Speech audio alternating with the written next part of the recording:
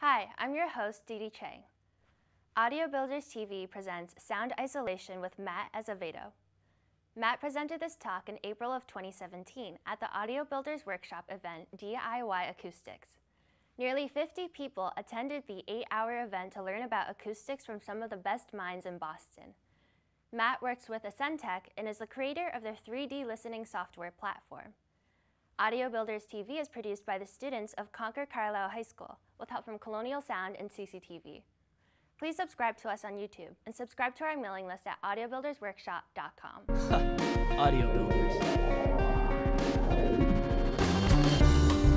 Audio Builders Workshop is a work group for the Boston chapter of the Audio Engineering Society. Hi, I'm Matt Azevedo. I'm a staff scientist here at Acoustics. I run a mastering studio down in Providence. The thing Owen was alluding to, the kind of my specialty here is acoustic simulation. So there's this 9-channel, the 9th channel's up above that grate there, hemispherical speaker array that we use for doing 3D ambisonic predictions of how spaces will sound before they're built.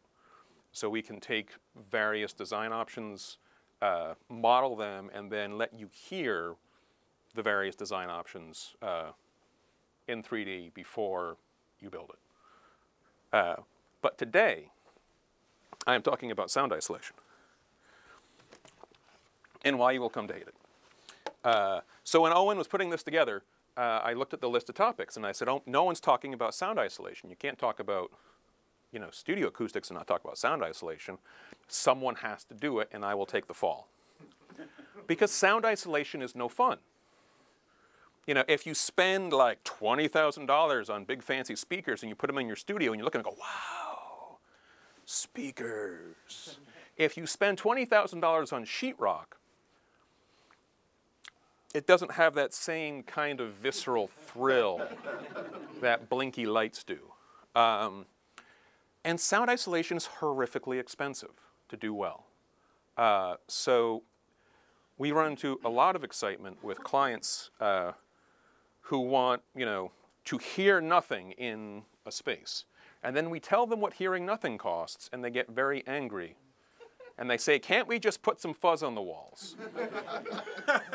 And then we say, no. So, quick bit of math for anyone who is not down with math. We're going to be talking about decibels a lot, and decibels are a logarithmic scale. So in your traditional linear scale, the step size is always the same. So 1 plus 1 is 2, 2 plus 1 is 3, 3 plus 1 is 4, 4 plus 1 is 5. Every step is the same size. In a logarithmic scale, the proportion is the same size.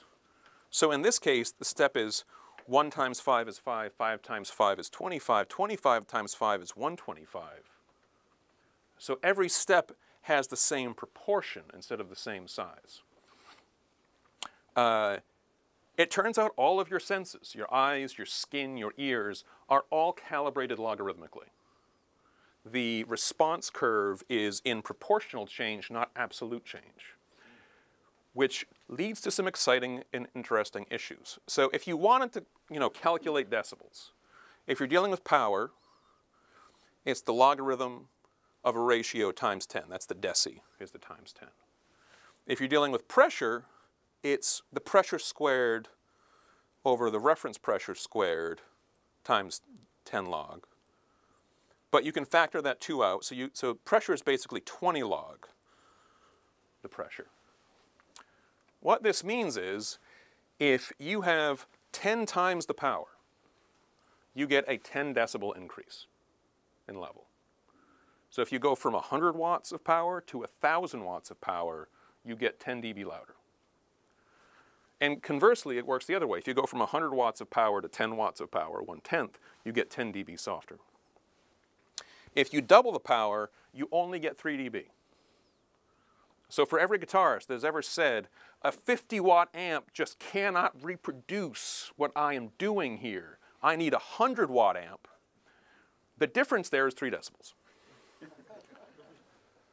Now pressure, because it's the 20 log, a 10 times increase in pressure is plus 20 dB. And a doubling of pressure is 6. That's the math.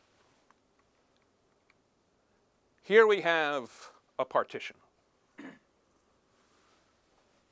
And this partition has on one side of it a 100 decibel sound source.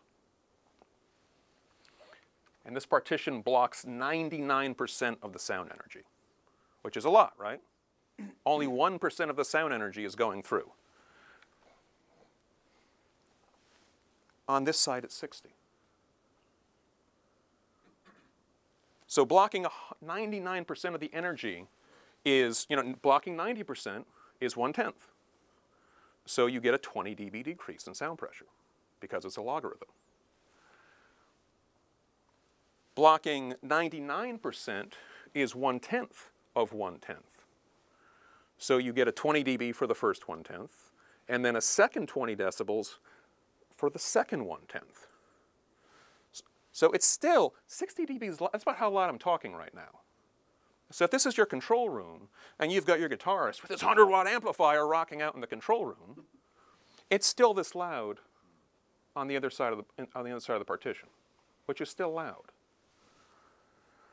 So what do we do, right? What would you obviously do? You make the wall bigger, right? We're going to make the wall twice as thick. Big, beefy wall. How much quieter does it get on that side?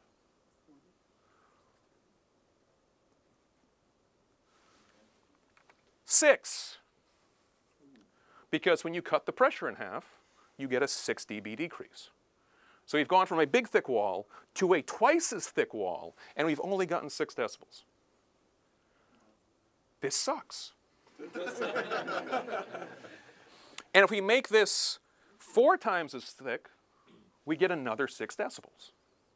And if you make it 8 times as thick, we get another 6 decibels.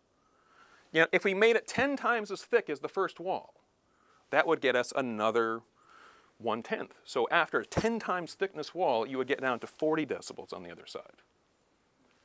It's still not very good. And now you have a wall that's this thick. What? Yeah. And the floor collapses. And the floor collapses. There's a point where structural engineering comes into play. Please consult a licensed structural engineer. So what else can we do? This clearly doesn't help us much. What if we do 2 of the same wall instead of 1 wall twice as thick? What happens now?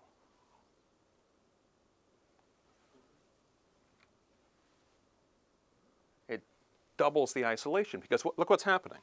There's sound energy in the air that's incident on this wall. And that vibrates the wall. And the vibration travels through the wall to this side where it re-radiates into the air.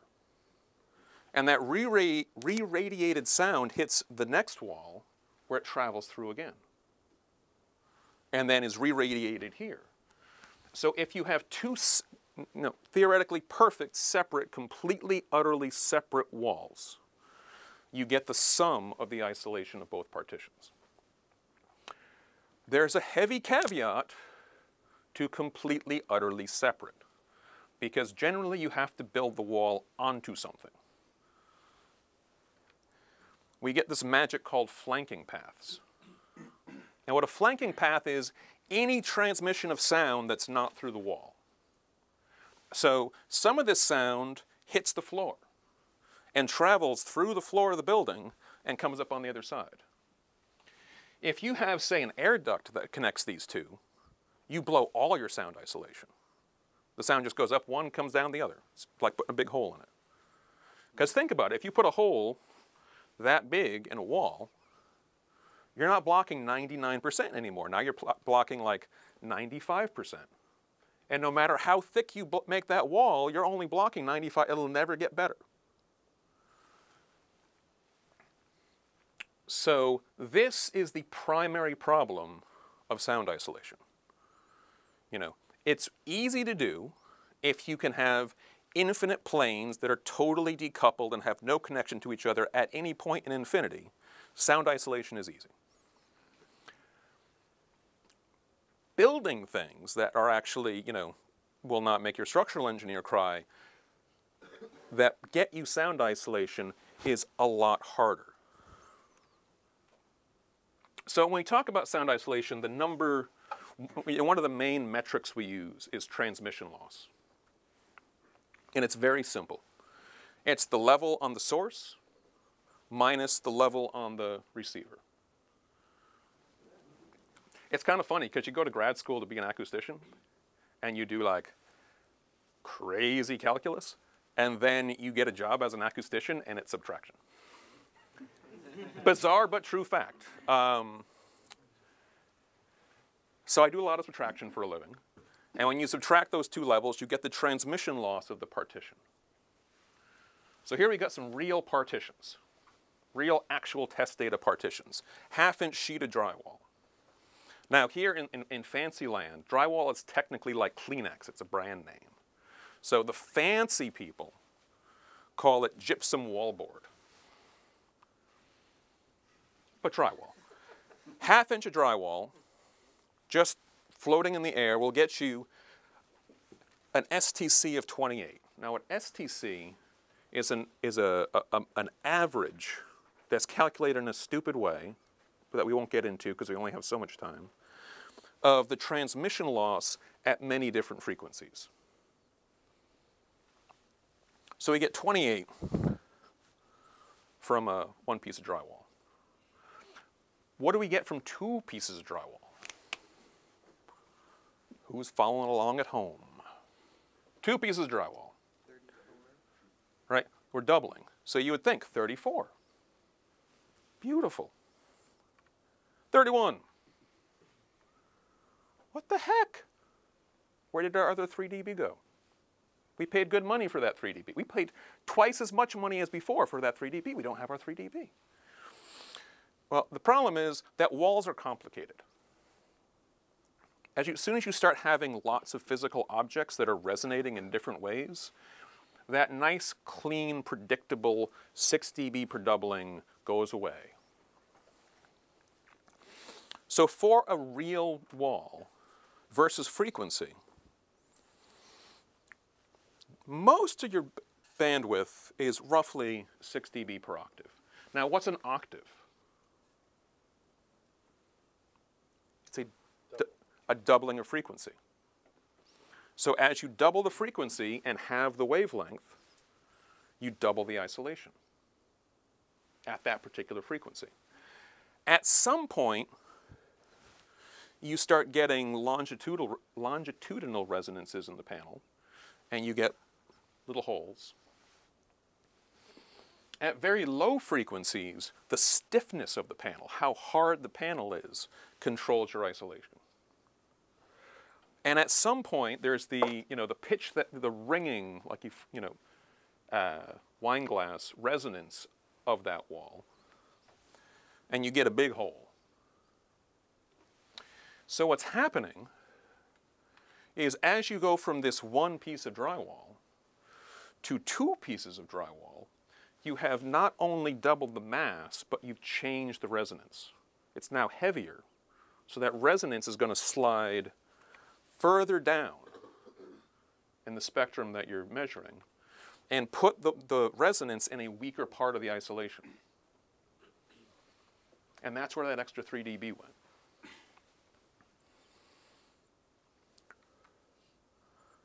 Now, if we take, what were our numbers here? So 28. If we do two pieces of drywall with an air gap between them, we get 33. We got back 2 dB that we lost from that doubling. But we're still, I just told you that. That's just them together. You should get 50 from that. But the resonances of the physical object are creating weaknesses that punch holes in that theoretically perfect doubling of isolation. Now, who's ever built a wall? There you go. What's missing here? Studs. These are just 2 panels of drywall mystically suspended in space with nothing holding them up.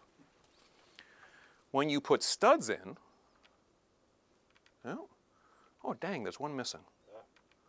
Where did the one that was missing go? Oh well. Draw one. Oh, you know, we can work around this. So,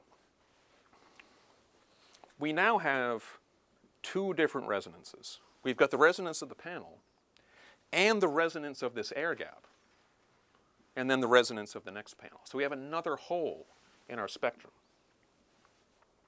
which is why we're getting, you know, such a minuscule increase. So we can put insulation, we can put fuzzy stuff into the air gap. And putting fuzzy stuff in the air gap damps the resonance of the airspace. And now that we've damped that airspace resonance, we got 45.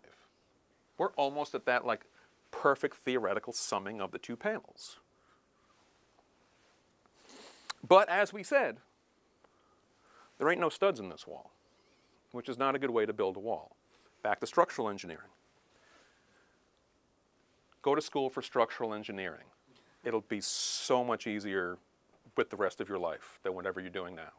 You just look at drawings and you hate yourself because the architect doesn't want to do things that match physics. Wonderful life. So you put some studs in, and we just lost 6 points. We're down at 39 now. Where have our 6 points gone? So before, it was a panel resonating, and then re-radiating into the gap, and then another panel. Now we've anchored these panels together. So instead of having to re-radiate through the air, this panel is mechanically coupled to this panel. So when you shake one side, it mechanically shakes the other with no re-radiation. So we lose half our isolation because we put studs in the wall. Wow.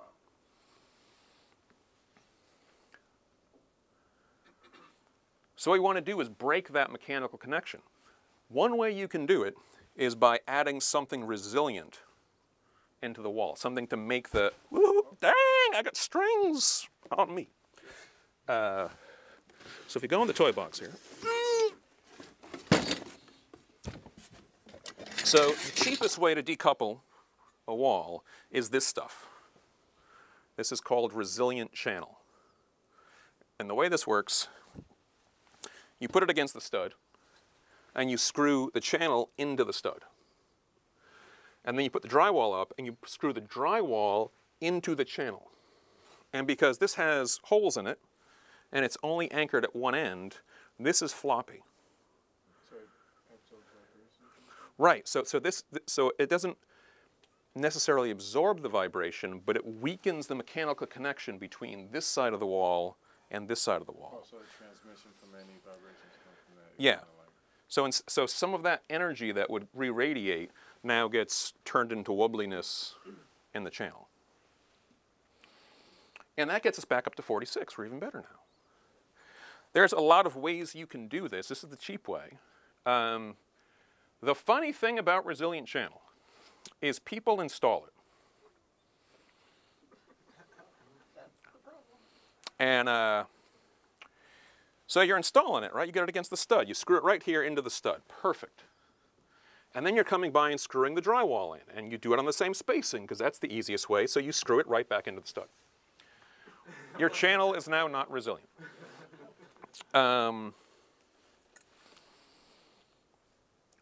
There's some interesting things about multifamily residences and fire code. To keep the fire rating of the, say, the ceiling, it needs to be continuous. You can't have holes in it. So what they do, but they need, isolation from the upstairs neighbors. So they hang the ceiling on this stuff. Works this way too. And they run it across the whole floor of the building. Just a giant expanse of drywall. And then they build the walls that go in between up against this. Because if they cut a hole in it, that blows your fire rating. So they can't do that, so they just build the wall to here, which makes it so this doesn't flop anymore. And now it doesn't work. One of the joys of working in acoustics is going to construction sites and then going. Now, if you want to do this better, we got these kind of guys. This is a resilient clip. So what you do is you shoot this into the stud, and then you take a piece of hat channel, and the hat channel snaps into your resilient clip, and then you screw the drywall into here. This is steel, so if you're screwing up, you're not going to put a drywall screw through this. It's not even long enough. You won't get to the wall. So these kind of things offer you a much better likelihood that the wall will actually work. It's not even bang for your buck.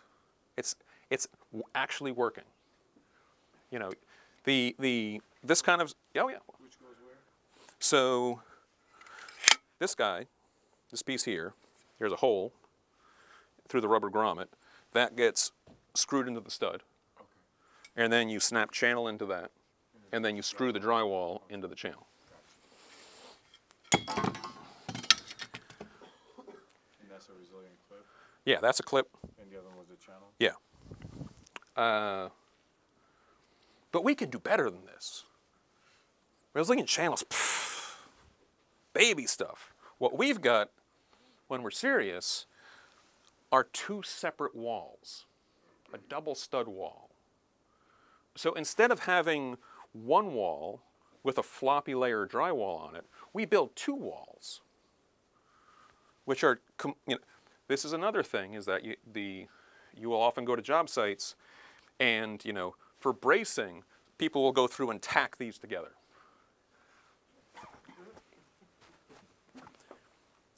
And then we do this at the job site.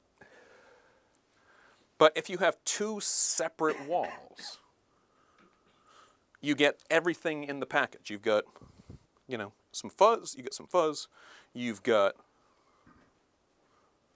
an air gap. I mean, the air gap really goes from here to here. The fuzz is acoustically invisible.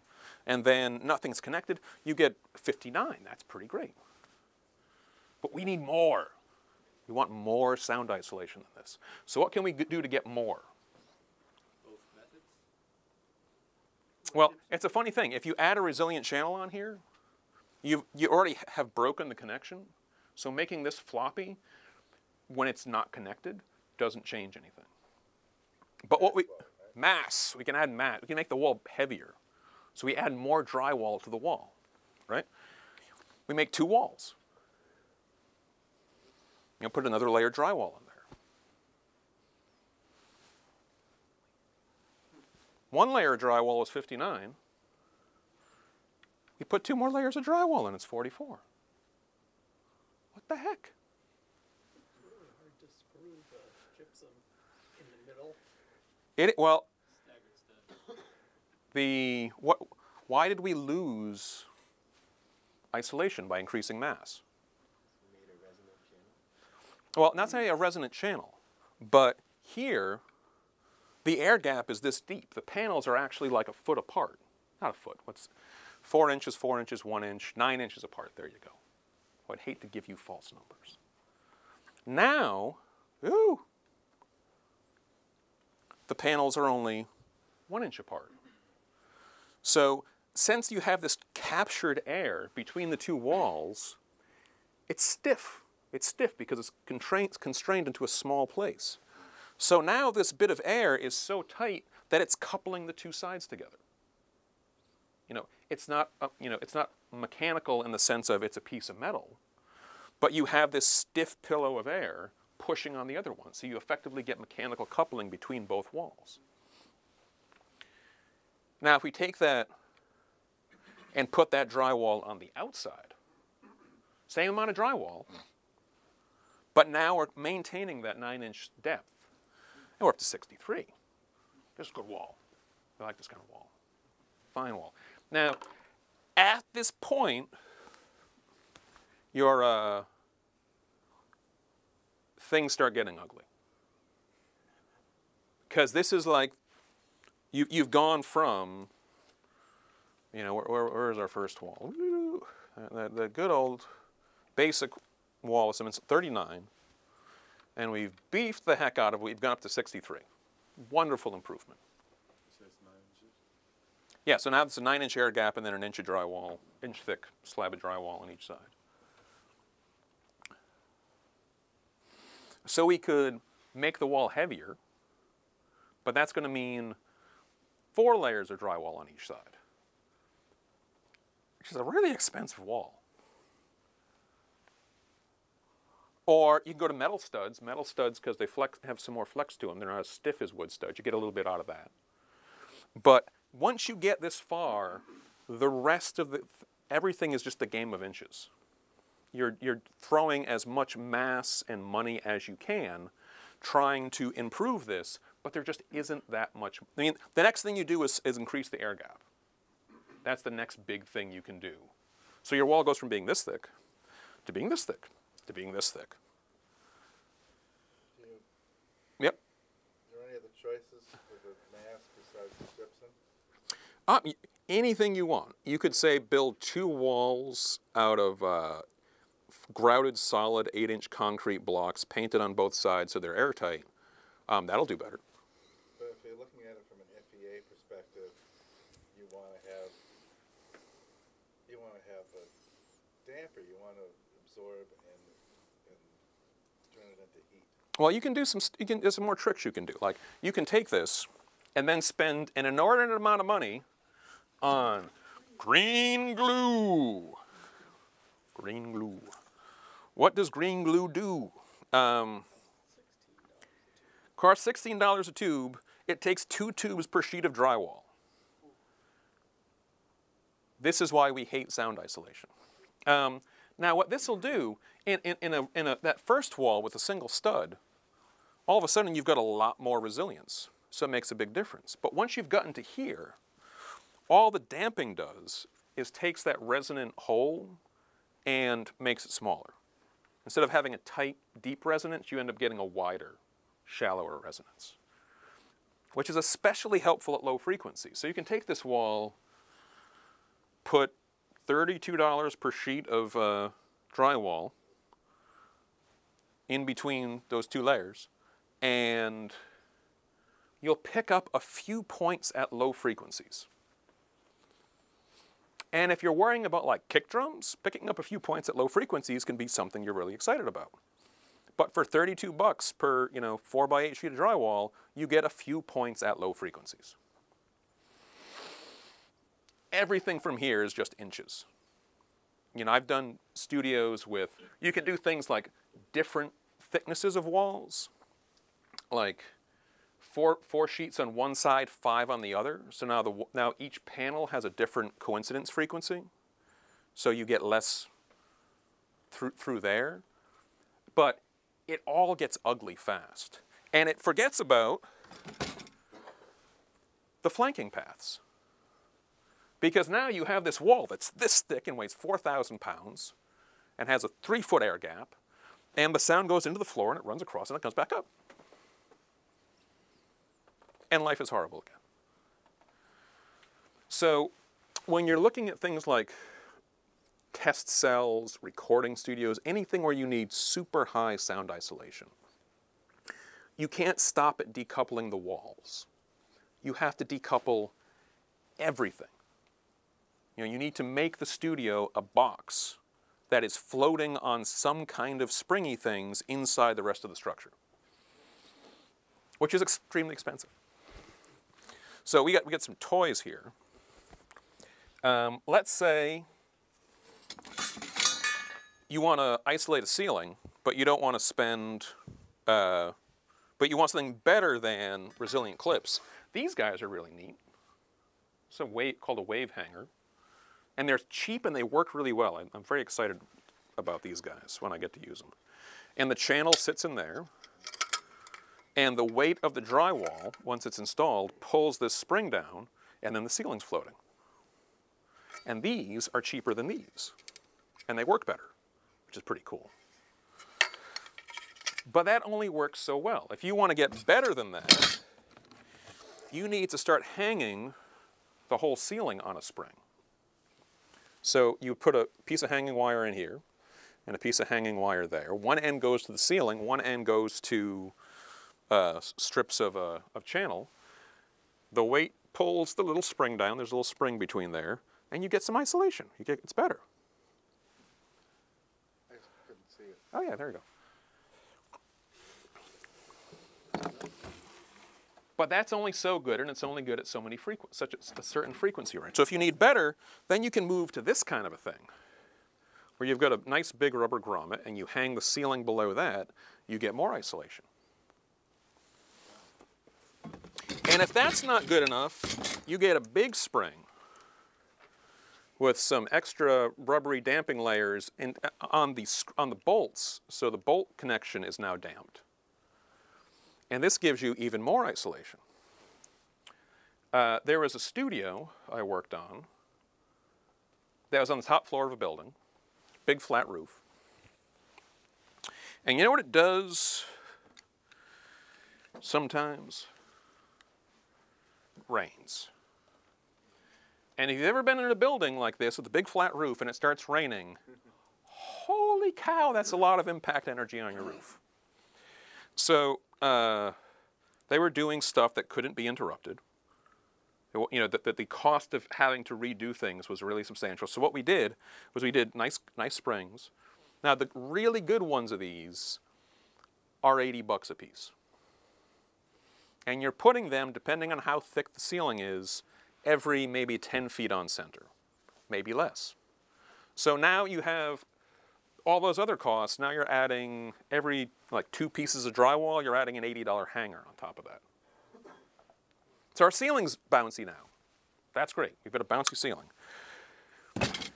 But there's a floor.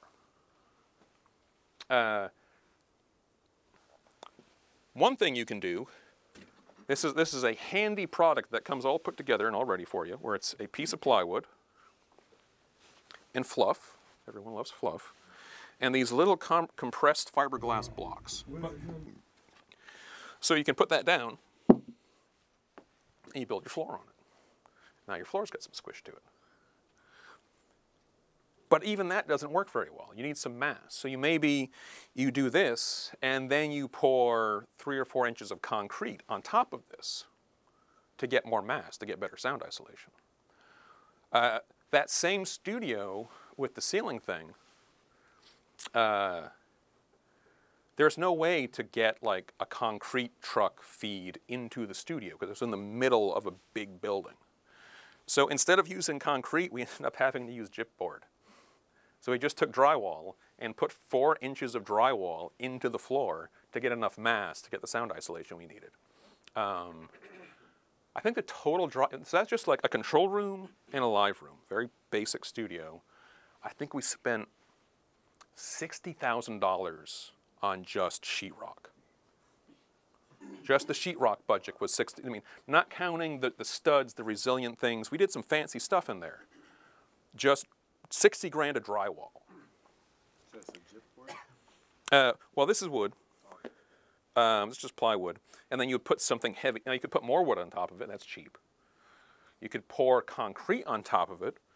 That's more expensive, but it's heavier, so that's better. It's stiffer.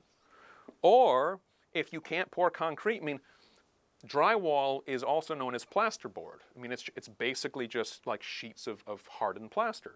So you can just lay a bunch of that down, and it's like putting down concrete. But it's, you know, incredibly expensive and labor intensive and doesn't level itself. If you use like mortar, like the stuff you usually lay the tiles, so like did layers of that. Layers of what? Mortar. Oh, mortar. Well, you could do, if you wanted to, you could come in and put in like 4 inches of tile. That would work too.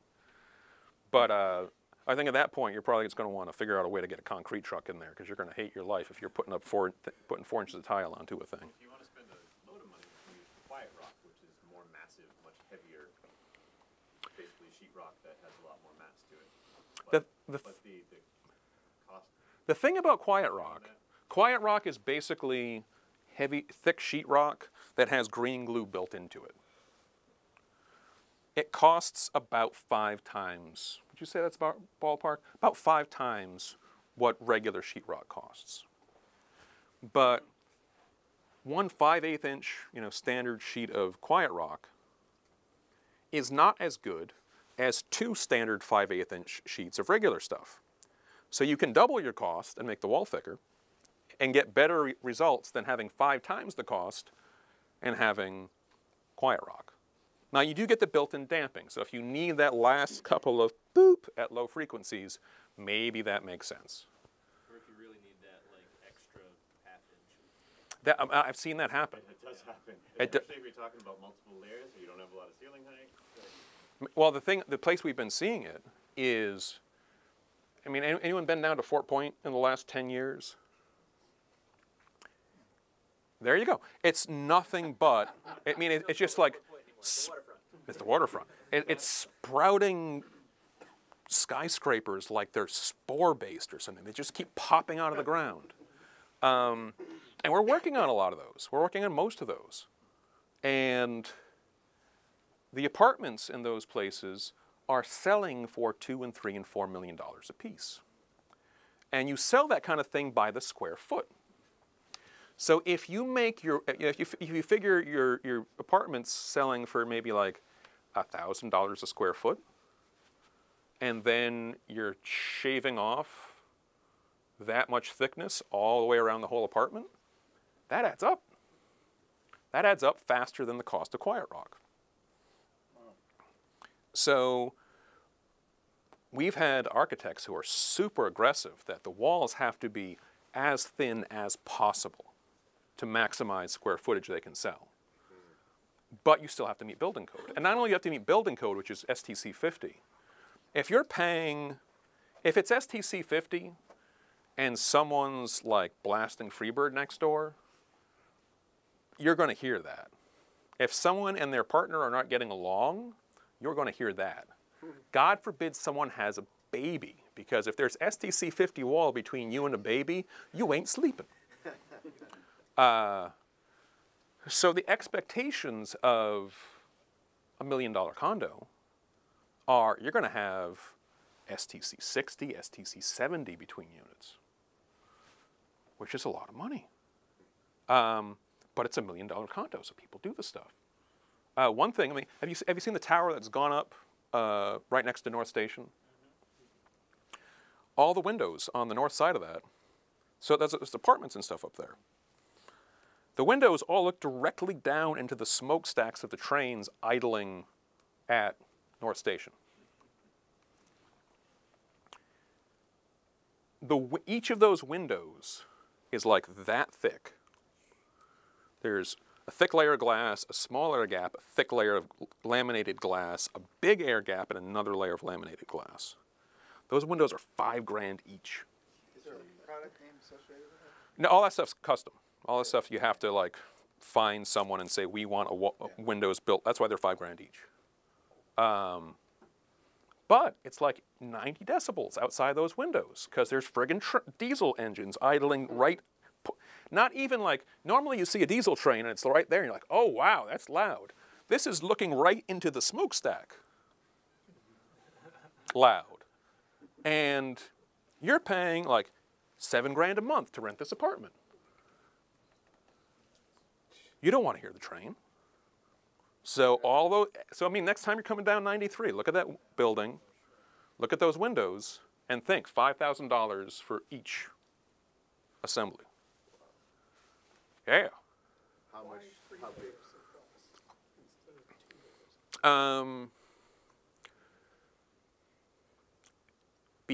So 3-layer walls are a whole sticky situation because you're getting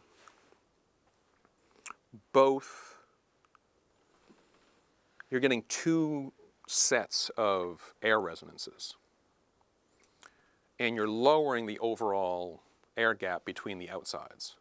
So there's 2 smaller air gaps, so you get less low frequency isolation. And you've got a double set of resonances, so wherever that dip is now bigger because you've stacked a resonance on a resonance. The way you get around that is having vastly different depths. So if you have a 1/2-inch plate of glass and then an inch of air, and then a ½ inch plate of laminated glass, that behaves as one thing. And then you have like an 8-inch air gap, and then another an inch of laminated glass.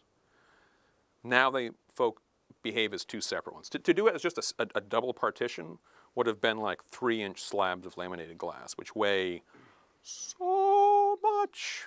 I mean, they weigh so much that it's dangerous to have them on the side of a building up that high.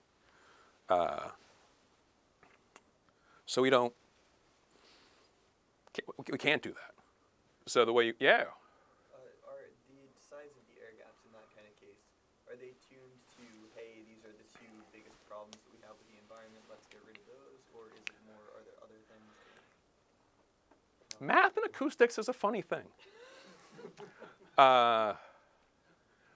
There are so many variables from the kind of caulking you use to seal the glass into place, to the specific density of that batch of glass from that day from the factory, to the humidity when it's assembled, to do you fill it with air, or do you fill it with argon or something like that. We do everything we can to avoid specific numbers. Because, I mean, you know, because you can build the same wall and you will get a 5-point plus or minus variation. You can build a wall and have it come out STC 50, and build the exact same wall and it comes out 45, and build the exact same wall and it comes out 55. But they're not the exact same wall, really. They may have the same material, but it's the way it gets put together. Right. So it's not the exact same wall. Yeah, I mean, well, yeah, exactly, but the same construction. Yeah. Yeah, yeah. So the same screw spacing, the same everything. You see a 5 dB swing in everything. So there are some cases where, I mean, when they get into control room stuff this afternoon, you see stuff, you know, someone will hopefully talk about tuned absorbers and stuff that you can really build to do a thing at a frequency. But walls, doors, trying to say, oh yeah, we're going to block this one tone. We just, you know, you just figure out what you actually need and then overshoot that by 5 points, and you know you're covered. But I mean, the only way to be sure you're going to block something is to overshoot by at least 5 points in design. Which, you know, and as we know, 6 dB is a doubling. So you need to, you know, have double the pressure drop from one side of the wall to the other to be sure you're not going to have problems. So if we want floors that are fancier than that,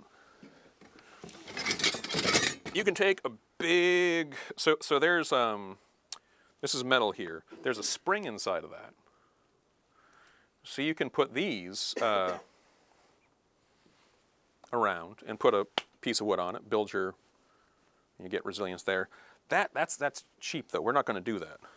If you want the good stuff, you get these and those. And a threaded rod goes through this cap into that socket. And you put these every 6-10 feet, depending on how heavy things are. And you lay rebar across these little arms. And then you pour 4 inches? 4 inches of concrete on top of the whole thing. And then you wait. People get really antsy at this part because waiting costs money. Because all your guys are just sitting there like twiddling their thumbs waiting for the concrete to set. But you've got to wait. And once you've waited, you then go around with a big wrench and you go to the first one of these and you give it a quarter turn. And then you go to the next one. You put your big wrench in and you give it a quarter turn. And you go back and forth all across the floor, and you've now lifted the, that slab up by 1/4 of a thread. So you start over. You go back to the beginning, you give it a quarter turn. And you go to the next one, you give it a quarter turn. And you keep doing that until you've jacked this sucker up, you know, an inch or so. The reason you have to do it like this is because if you jack this one up all the way first, you crack the concrete. And then you have to start all over. Actually, then you have to jackhammer out all the concrete and start all over. And it's the same thing. If you try and do that before the concrete has cured, the concrete breaks. So it's a lovely waiting game before that happens. But that's the good way, the serious way to isolate a floor. Yeah, man. How long do you have to wait? It depends. It depends on the temperature, the humidity. Like if it's the middle of summer, the building's not closed up yet, it's super humid. It's going to take a long time for that slab to dry out. A long time is a week? Could be a week and a half, more than that ish. But if you've got a whole construction crew sitting around waiting to get going again for a week and a half, they're just sitting there drinking coffee and eating donuts, waiting for you to tell them to do something. That's a lot of money. Did I see a hand over there? Yeah. What do you call those rubber grommet springs? Well, I mean, this construction is called a jack-up slab. It's a jack-up floor. This particular one is made by a company called Mason. Mason makes so many various kinds of springy things and has had the same catalog since like 1964. And they don't really publish hard numbers for anything because they know it's going to be kind of a shot in the dark. So you just overbuild everything by like 6 dB and then you'll be okay. Yeah, man. So what type of floor would you apply that to? Concrete. So this goes down, so you have a concrete floor to start with. Right. And then you put down a layer of plastic sheet. And then you put these, Isolation type of, no, that's just plastic, just plain old plastic. And you put down a plastic sheet, and then you put these down. You attach rebar to these things to reinforce your new slab. And you pour a second slab of concrete on top of your first slab. what, they weld it on or they just sit on there? They just sit on there. And then you're covering the whole thing in concrete. So, I mean, it's stuck on good by the time you're done. And because you put that layer of plastic down, the new concrete is not stuck to the bottom concrete, which lets you turn the crank and jack this puppy up to get your isolation. Horribly expensive. Works really good, though. Yeah. What's the problem if the concrete cracks? How does that manifest in terms of isolation? If it cracks, you can't like walk around on it and stuff. Like the floor now does floppy things. So you have a big hole, so your airborne isolation has gone kaput because now there's a hole in the floor. And your impact isolation, people walking around, that'll still be pretty good. But airborne, if you get a hole in the floor, you get a hole in the floor. You know. Even a small crack is enough to. Well, if you're for serious doing this, you want an 80 dB isolation floor. That's 20 plus 20 plus 20 plus 20, which means you need to block 99.99% of the energy to get 80 dB of isolation. Which means if you put a crack in that lets an extra, 0.03, you just lost 3 dB of isolation, maybe 6. With a 0.03% change in how tight that floor is. A 1% change, you just blew, you're now 1% off. So you have to go back all those decimal places, and now you're only getting like 40. It's horrible. Yeah. Was that a question or a? Oh. We're just rocking out. That's cool. And you can't just refill it with more concrete because now you're not isolated. Yeah, because now the concrete it might drip down, and it's not gonna. The idea with concrete is that when it sets, it's one solid thing. Two things with some schmutz in the middle to stick them together is not the same. Anything? We got springs. We got. You said that it's dependent on weight, like how many of those guys you use per Yeah. square foot of floor. Yeah. Like with a standard hardwood floor going down on that, like how many of those would you need? Well, you have to pour 4 inches of concrete on this. No, I know that. Yeah. But I'm saying if you're gonna have just a wood floor on top of the concrete when you're all done, Yeah. how many of those would you need, like per? That's where you need to look at the.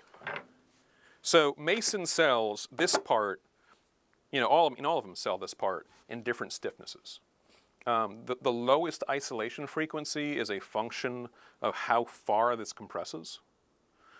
So you can figure out your lowest frequency of isolation find a spring element that compresses that distance to get that frequency of isolation, and then match that to the weight of the floor assembly. Yes? With that wood one with the fiberglass, Yeah. Can you frame a room on that? Yeah. Oh, okay. Because that's the thing you want to do. Once you get those walls, you know, the floor floated, you want to take this, back, oh, wrong keyboard, two keyboards. So what you do is then you build one half of that double wall on the floated floor to break the floor connection between the two. Which means at the perimeter, you need to put in extra ones to take the extra load of having the whole wall sitting on it. Yeah. So let's say you wanted to use some of these techniques to like build maybe a booth Yep. and float it. Mm-hmm. You use these techniques in that manner as well? You could. You know, I mean, but I've seen so many passionate efforts at sound isolation where people have like stuck so much drywall and stuff on their walls, and then they didn't tape and seal the layers. So there's all these gaps in it. So they spent huge amounts of money on drywall, didn't seal it completely, and blew like 20 dB of isolation they could have had.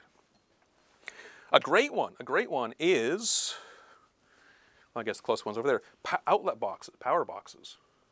You know, if you have a power box here, and then in the next, it's easy because the wire's already there, so you put the other power box right here. Great. Now you have a hole right through the wall. So you always want to have the power boxes, or if you're doing, you know, like audio pass-throughs, everything needs to be offset by at least one stud. And then you want to take that, there's this putty you can get for fire-rated partitions, and you can seal airtight the back of that box. But, I mean, all these things cost money. So, and then if you go on the internet and you look up soundproofing, we never use the word soundproofing. Never, ever, ever, ever, ever tell a client soundproof. We will talk about degrees of sound isolation, but nothing is soundproof unless you're in a hard vacuum and then you're dead, so who cares? But you can go to like soundproofing.com and they will sell you all kinds of wacky crap that they promise will make it so you can't hear your neighbors. There's a consultant who has a boutique industry, big money industry, of doing like, you know the people that'll sell you $100 risers to put your speaker cables on so they don't touch the floor because that ruins the sound? Or like, you know, $80,000 speaker cables because, you know, the electricity knows how much you spent on the wire. Don't forget the stones that you put in the CD player. The little stones, oh yeah. There is a consultant who has a practice in New York City selling audiophile tweak style soundproofing things to people with zillion-dollar apartments in Manhattan. And they come in and they put up some stuff that, you know, like maybe would get you a point of isolation, and they charge a lot of money. But because you've this, you now have I spent $1 million. This sounds perfect. This is great. Yay, confirmation bias. If you want to buy $1 million acoustic placebo, you can do that. They sell them. But to do this well, it's all detail. It's all, you know, if you screw up 2%, you've just put the floor of your isolation at 40 dB. You know, with the 2% screw up, the 1% screw up, you know, maybe you can get to 60, but you're getting sketchy then. You know, the level of isolation you need to get audible differences, because your ears are logarithmic receivers, is you need to make logarithmic changes to get results. And, you know, buying 10 times as much drywall to get a 20 dB improvement, it's no fun. You know, people buy like stuff. They spend a lot of money. They put things in places to say, why didn't it get any better? It's like, well, it did. It got 3 dB better. You know, you cut the sound power in half. It's 3 dB better. You've done a massive improvement in the raw sound power in the space. It doesn't sound like much, but you know, that's your fault. More questions? Yeah. A while back, I'm sure you saw the thing of these guys made like a hoverboard, skateboard thing that was Oh yeah, yeah. the E&M repulsion, but their main application, that was their like sort of show off the technology. Mhm. Their main application was using those as building risers to replace like earthquake proofing springs. I'm wondering if there's been any look into like using that kind of thing to float a floor. What happens if the power goes out? I assume there's a backup spring. Well, if you're going to have a backup spring, why not just put a spring in there that does it? I mean, I've seen entire concert halls put on this kind of stuff. Like, you know, I get to have I did a tour of the new, I can forget the name of it because it's in French and I'm an ignorant American, but the new concert hall in Montreal. I did a tour of it while I was under construction. And you could go in the basement and see where the entire concert hall was sitting on these like giant slabs of neoprene, and then a big slab of metal, and then a big slab of neoprene. And the whole hall, the whole damn thing is just floated on these things. We've done stuff for schools near subway lines where we've floated the whole building. Vibration sensitive labs near trains, float the whole building. It can be done. And it's horrifically expensive. Yeah. How does this stuff hold up like 20 years later?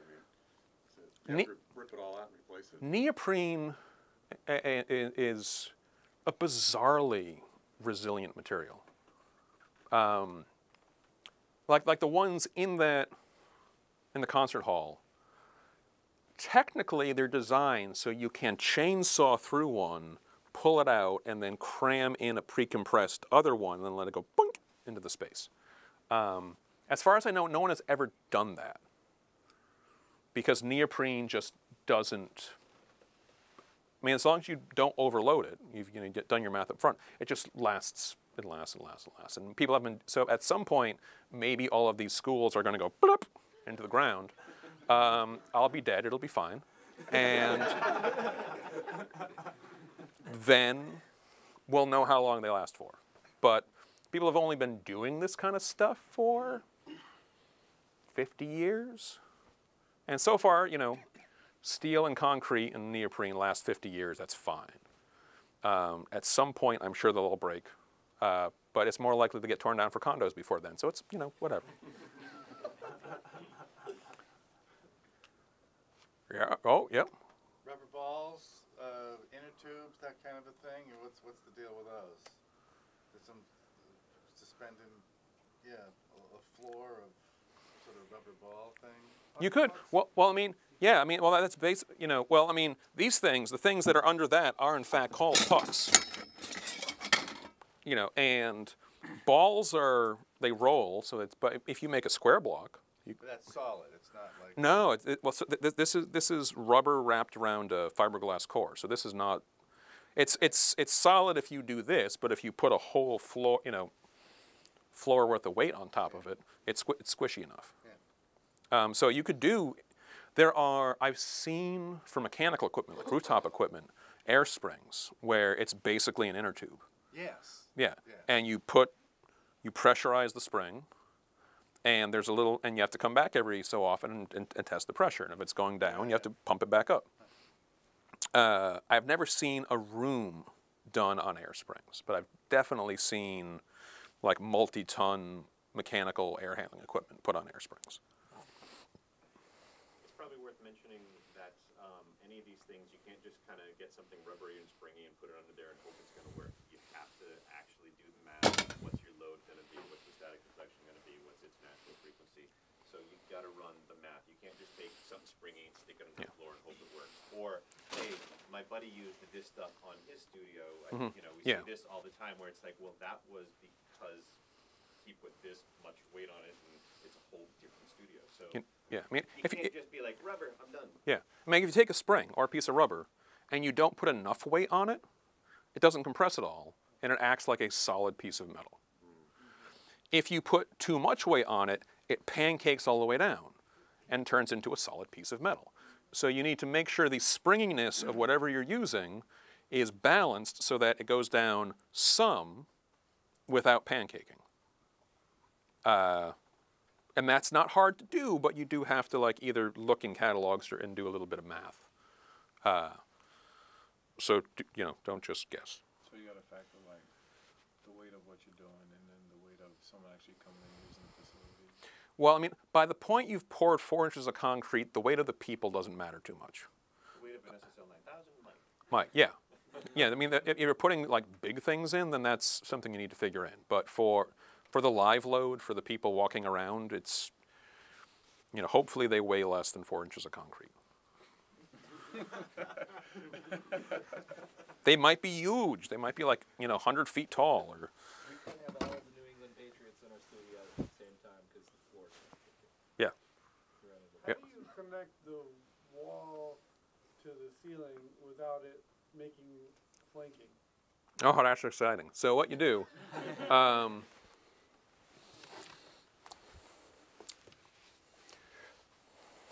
make you pictures.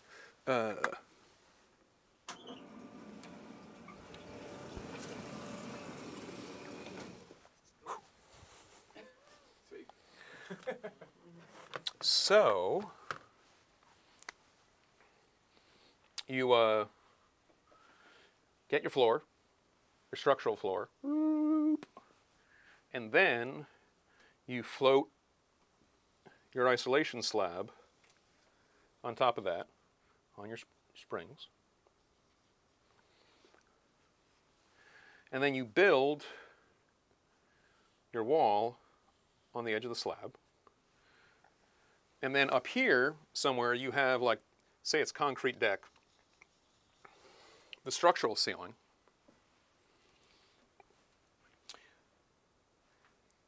You run your studs up to the structural ceiling,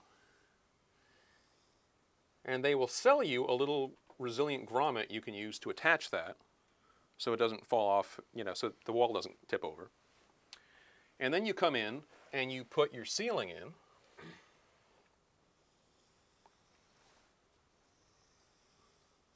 Which is also hanging on springs. Springs. They're spring isolators. They're just springs.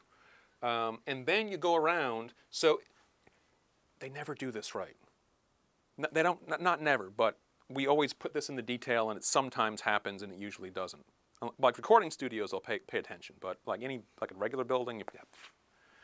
So what you do is you build this so there's, you know, 1/2 to 1/4 inch air gap at the edge here, and then you seal that with a, you know, resilient, usually silicone caulk. So the seal here is bouncy, so the ceiling can flex and the wall can flex, and they don't necessarily.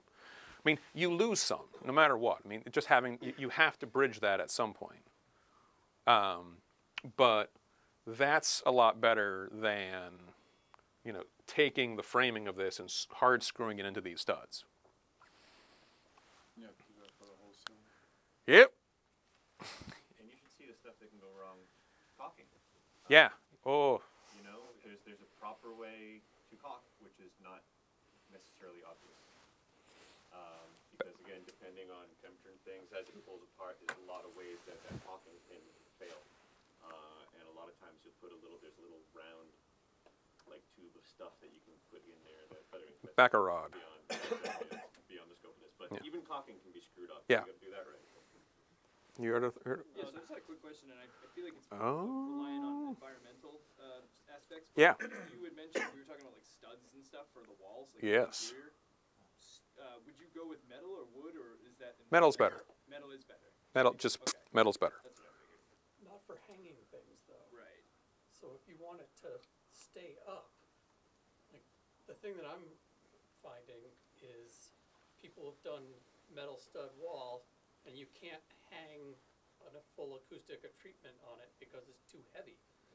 So well, I mean, you know, that's where you get back to structural engineering. I mean, you can get Right. heavier gauge studs, but Yeah. it's the same thing. You need to match your construction to the weight you are putting on it. And metal studs can be very strong in one direction and very weak in another direction. Yeah. So it depends on what order you put in and all that. Some planning and some structural. Kevin has been trying to. That's okay. Take your time. Kevin. I was just curious what the second wall would go into this. Would it be Oh, so from the ceiling the same way? So the second wall would go on the building floor, and then you'd come up to the structural ceiling, and you'd seal hard, airtight to the structural ceiling. So you're building an airtight box around your floating box. And in the control room, live room situation, just both rooms would float. Yeah, so in that case, you would have a second floated slab. Yeah, so this could be like control room, this could be live room. And so these are not contiguous, and there's a gap. Well, why would they both need to be floated? Because, well, if you want to be able to rock out on both sides of the wall, you need to isolate both rooms. And then you can, I mean, there's still going to be some transfer from here into the floor and across. So you get, you know, a lot more isolation if both of these are independently floated from each other. Yeah. Would you commonly have two different HVAC systems, a separate one for each room? Yes. Or alternately, I mean, generally, the other thing is when you seal a room up like this, it's airtight. So so if you don't work out some way to get fresh air in, people just die. But putting fresh air in means putting a big frickin' hole in the wall.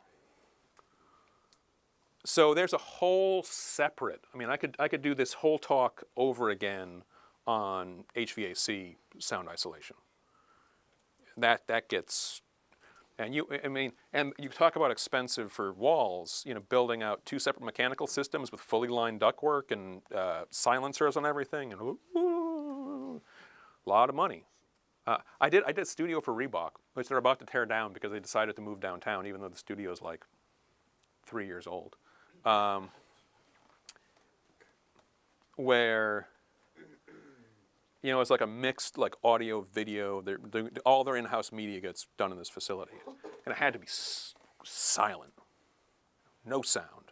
And so I designed a hell of an air system, if I may say so myself. You know, it's supposed to come out about like 10 dBA SPL, so you know, like very quiet. And they built it, and I went to go visit, like, and it was so loud. Like, oh my God, you spent like $100,000 on silencers. Why is it so loud? They'd put like 50 LED lights on the grid, and each LED light had a fan in it. And if you shut all the lights off, it was beautiful. It's like, oh yeah, this is quiet. But they're never going to shut the lights off because they're always going to be doing stuff with them. So it's always going to be like 40 dBA in there because, you know, lights, man, you got to have lights.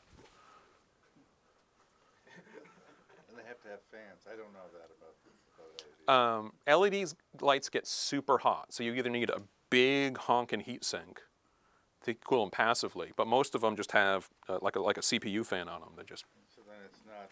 Then they're not efficient. I mean, it's like incandescence. Well, I mean, if you compare the heat output of like halogen stage lights to LED stage lights, it's way less. But the issue is that if the little liquid crystal gets as hot as it will, if you're putting that much wattage through it, it just dies. So it's way cooler than an incandescent light or a fluorescent or any of those others, but it's too hot for the LED to survive. So you have to add some kind of, you know, cooling. Passive heat pipe thing. Yeah, Like that. you can do, which is expensive. So they just put like a you know, Yeah. 15-cent CPU fan on the back, and off you go. Yeah.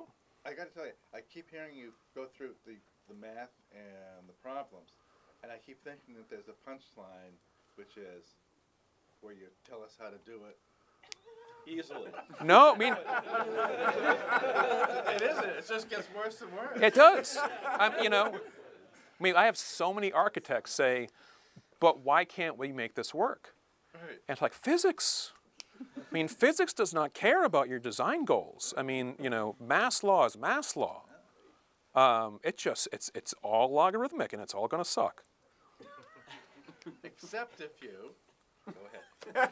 Except if you own the company that makes the drywall. Yeah. Then it's awesome. That'll do it. Yep. So I just had a quick question about, because we're talking about building walls and all We're this building material walls. stuff. Yep. How do things like Adobe Brick come into play? Well, I don't know. Are they like practical? I've seen some. Oh, I don't know. employ them. I mean, if you wanted to see what they're probably doing. I guess what my question is, Yep. is how do natural materials work for isolation? Gypsum's a natural material. You dig it out of the ground. I mean, you can take anything you want and build a wall out of it in a test chamber and test what the isolation is. A lot of those cases, though, where they're doing like a fancy, you know, finish surface, behind the finished surface is 3 or 4 layers of drywall. You know, and they put something pretty in the front. Right. But it's usually, you know, in terms of mass per dollar, either liquid concrete or, you know, precast drywall, which is basically the same thing, is the cheapest mass per dollar. And you can use anything you want, but it's the mass law again. So you have to have it stiff and heavy. And if you're going to buy stiffness and heaviness, buy concrete. Yeah. So when you mentioned having the drywall with two pieces on one side, 2 on the other, Yep. or having 4 and 5, Yep. would it make sense to have 2 and 3, or is that? Yeah. That'll be a little better. Now, the 2 and 3, you'll get a notable change at that dip frequency because you now have 2 different panel resonances. But the overall curve is just going to move like boop. So if you have a wall and, you know, there's a hole in it and you know, a hole in the response, you want to fill that hole. Doing the odd thing can like smooth that out. But as far as the overall isolation of the wall, you know, adding half a layer will get you like 2 or 3 dB. Yeah. Just as far as this goes, adding a third wall on that application for say the live room is the one on your right. Just is that still commonly ever used or beneficial in this? What do you mean by because that other wall is coupled to the ceiling structurally? Oh, well, I mean, if you're going to float both, you would also have something resilient up here. Yeah. Yeah. Okay. And then therefore maybe a third wall is not really. Well, I mean, the thing is, at that point, the thing that will be at that point, high frequencies are fixed. It's bass. Yeah. And if you need more bass absorption, you just can move them farther apart. I guess I'm not even saying between rooms, but outside, like rain or a helicopter or something outside. Oh yeah. I mean, you can put a heavier structural ceiling that up. You know, those are all things that get done. I saw a project that resulted in a horrific lawsuit. Horrific. You know, the story is heartbreaking and it involves one of my favorite people, so I won't get too into it. Not me. But somebody wanted to. They said they were doing an ADR studio for film, and they would do some music in it sometimes.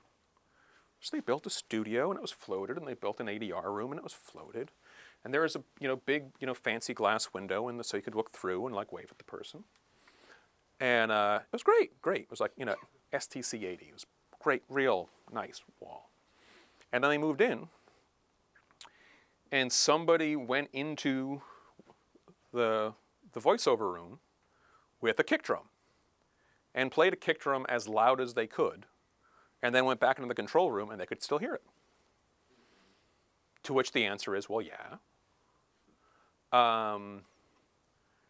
Some other consultant got brought in, said the original design was flawed, and they ended up tearing all the tore the whole thing out and rebuilt it where there was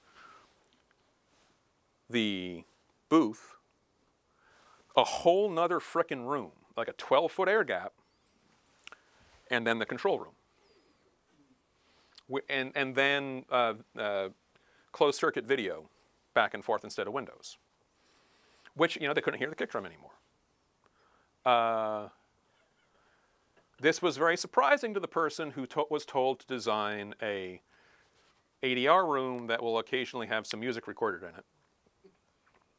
There was a lawsuit. The client sued, the contractor sued, the consultant sued, you know, like weeks of depositions, you know, like people's entire, like as long as they had worked at the company, email read through for, you know, proof. That friend does not do that kind of work anymore. Believe it or not, soured him on consulting. Brilliant person, like really, like one of the smartest acoustical minds I know, and he's just like, nope, I'm doing different stuff now because this is bullshit. And yeah, $3 million lawsuit will, you know, change your mind about a thing. I carry, you know, this as a company, Ascentech carries millions of dollars in liability insurance, which we don't use. We haven't had to use it, but it's, you know, if you screw up a 30-story building and they have to re-drywall the whole building and not open it for another 6 months because they're re-drywalling the whole building, that's a lot of liability. And we haven't screwed it up like that yet. But if that day ever comes, we have a gargantuan liability policy. And anyone who's doing this work on big projects who is not carrying at least $1 million of liability insurance is playing with fire. Yeah. A lighter-hearted question. What are we sitting on? Chairs. Next.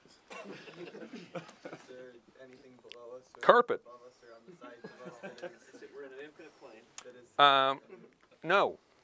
Continuous slab right across. The walls are double stud walls.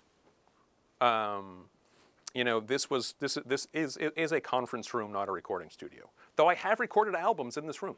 I've recorded albums in the reverb chamber. But yeah, it's, you know, we had a budget. This is an office. We needed a conference room. It's a really nice conference room, but we weren't putting in like a $4 million conference room. We eat lunch in here like a couple times a week. That's, you know, the general usage of this room. Yep.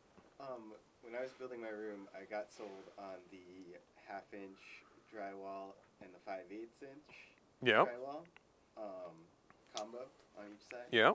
Are you a believer in that to mix up the resonance? It is 1/8 of an inch thicker. I mean, like the one resonates at a different frequency than the other. By the time you've glued and screwed the layers together, it's 1/8 of an inch thicker. I mean, you know, it's now if you did like 1/2 and 1/2 and 1/2 and 5/8, different. Mm-hmm.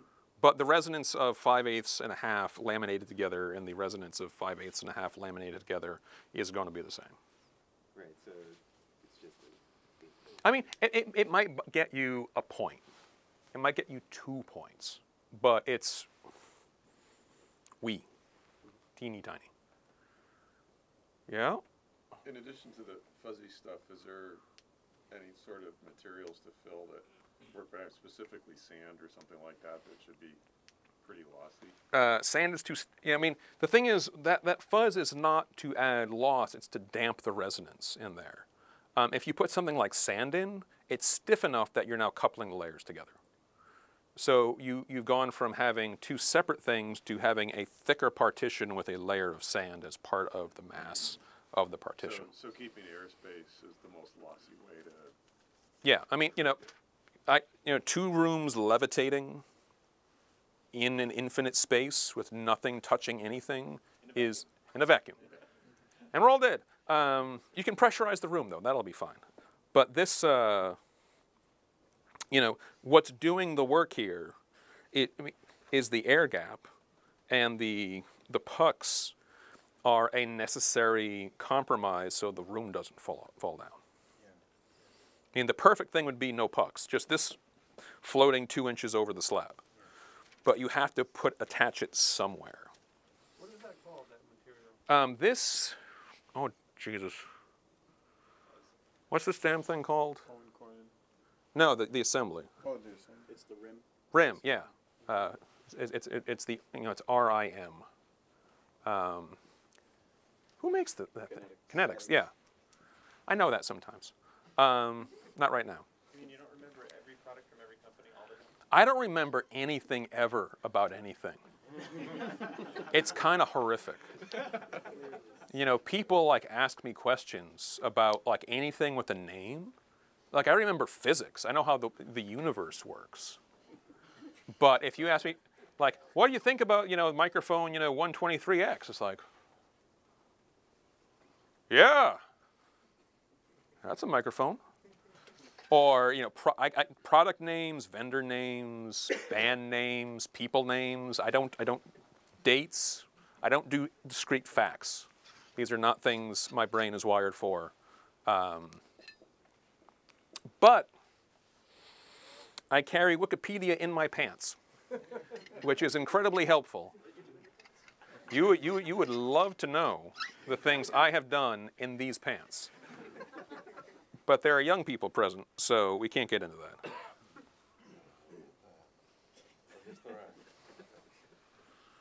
Let's go eat pizza. I'll be eating pizza if you want to ask me more questions. I'll have my mouth full, but I can still talk. Thank you very much.